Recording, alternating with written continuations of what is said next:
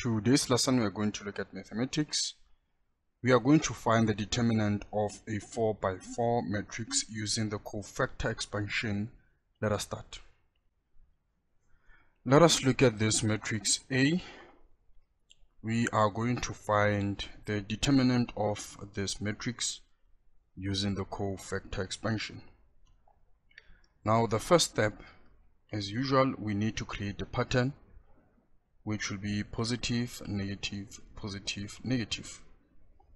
Then going to the second row, we are going to have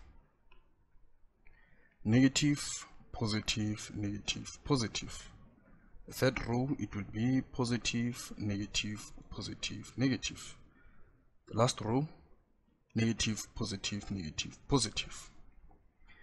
So in order for us to actually get the determinant using the cofactor expansion, we are going to choose a row or column with which consists of zeros.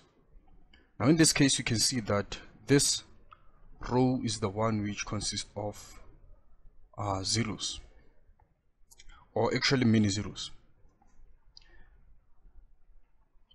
So the first thing that I'm going to do, looking for the determinant of A, we are going to expand through the last column. So looking at the last column, we can see that we have negative 0, which is this element.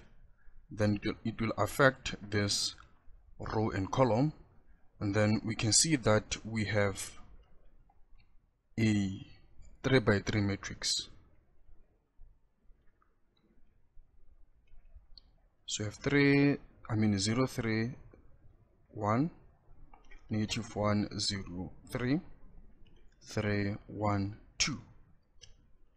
And then from here, looking at the second element, it will affect this column and this row. Then we have it's positive 1. The remaining matrix is 1, 2, 1, negative 1, 0, 3, 3, 1, 2.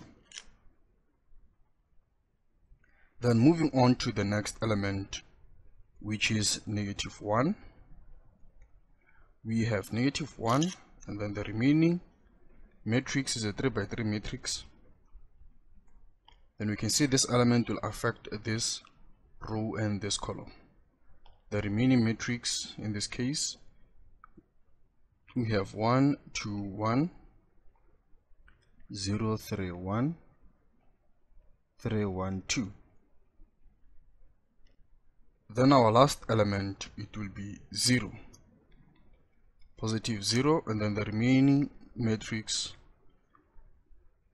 since this will affect this row, this column and this row, we have this matrix which is 1, 2, 1, 0, 3, 1, negative 1, 0, 3.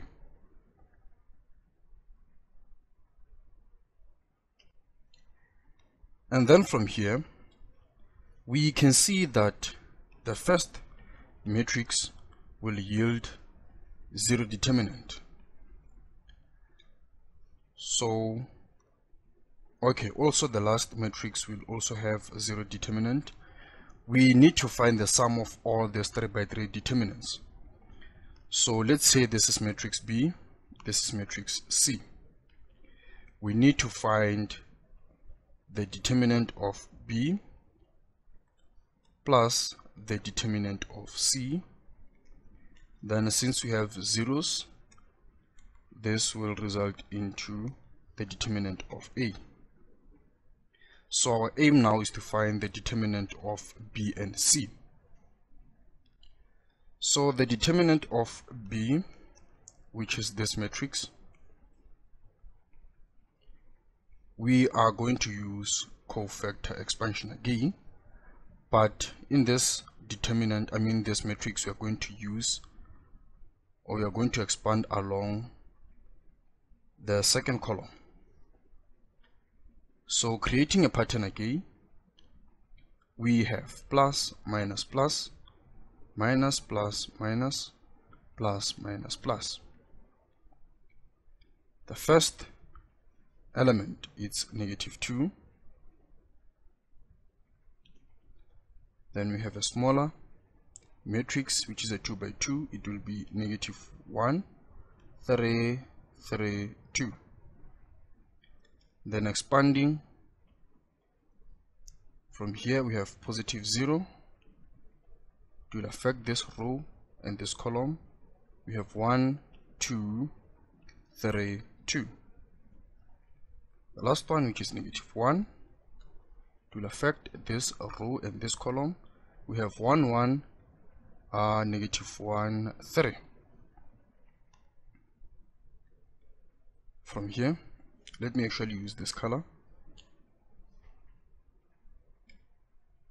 2 multiplied, -1 multiplied by 2 is -2, minus 3 multiplied by 3, so you have -2 minus 9, plus you can see that we are going to have 0 here. 1 multiplied by 3 is 3, minus 1 multiplied by 1, which will give us 3 plus 1.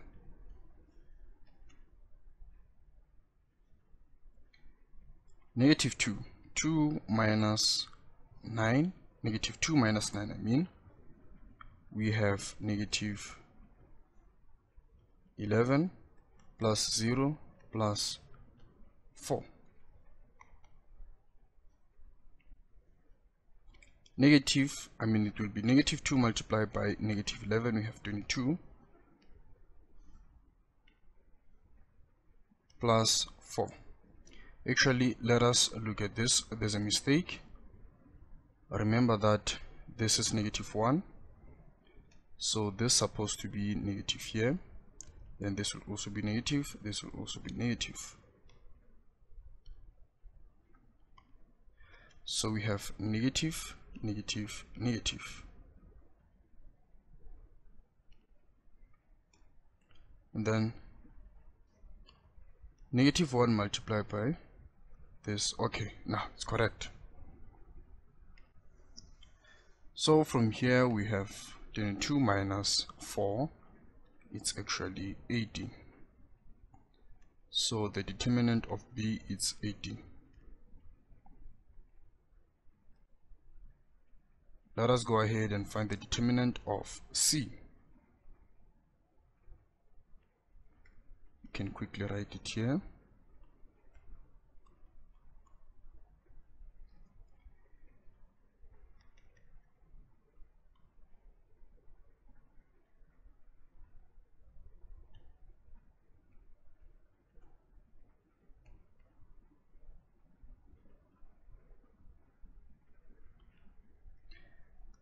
The determinant of C, we are going to expand along the first column.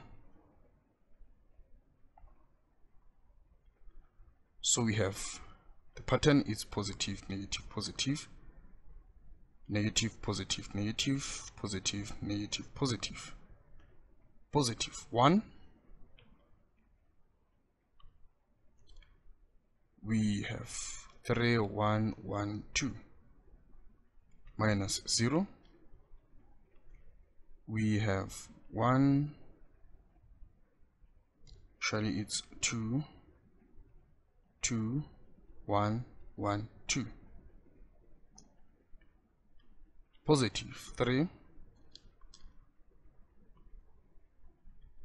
we have 2, 1, 3, 1.